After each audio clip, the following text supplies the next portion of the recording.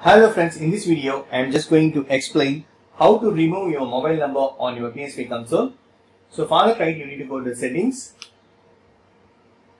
Under settings, right, come to user and accounts. Under user and accounts, right, go to account and come to security. Account, security, tap it. So here, right, you can see these options, mobile number. So already I have added this mobile number, so I am going to remove it. You can see this mobile number here. So you can see this option as well, delete button. Simply tap it. Are you sure you want to remove the mobile phone? Yes, I am going to remove it. Tap on it and remove. That's it friends, successfully we have removed mobile number from PS5 console. That's it. Hope this video is very much helpful. Thank you so much for watching. Please put your comments and feedbacks in my video forms. Thank you. Bye friends and take care.